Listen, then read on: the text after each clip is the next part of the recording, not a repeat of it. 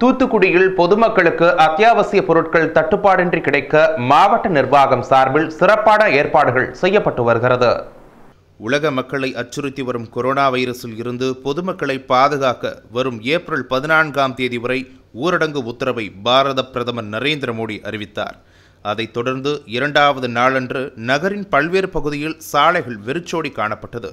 மேலும் போலீசார் தடுப்பு வேலி அமைத்து இருசக்கர வாகனத்தில் செல்பவர்களை கடுமையாக எச்சரித்து வருகின்றனர்.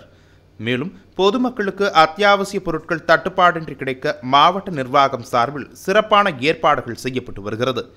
தூத்துக்குடி காமராஜ் மார்க்கெட்டில் முகக்கவசம் அணிந்து பொதுமக்களை இடைவெளி விட்டு வரிசையாக நிறுத்தி வைத்து பின்னர் 50 பேர்களை மட்டும் மார்க்கெட் உள்ளே அனுப்பி அவர்கள் காய்கறி வாங்க ஏற்பாடுகள் செய்யப்பட்டுள்ளது. அறம் தொலைக்காட்சி நிகழ்ச்சிகளை தெரிந்து கொள்ள யூடியூப் சேனலை சப்ஸ்கிரைப் பண்ணுங்க அண்ட் மறக்காம பெல் பட்டனை கிளிக் பண்ணுங்க.